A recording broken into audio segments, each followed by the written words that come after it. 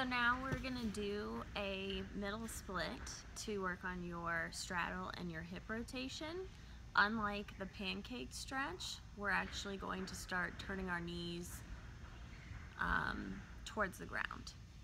So to get into this for you, you're probably going to slide down into it with your hands supporting you in front of you.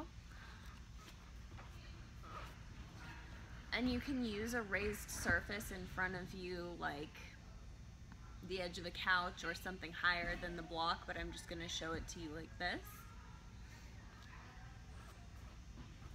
So you're coming to a standing straddle. You're going to put your hands in front of you, turn your toes to point outward, and then slide straight down with your butt and hips in line with your ankles, going as far as you can. So you may only get to here, which is fine.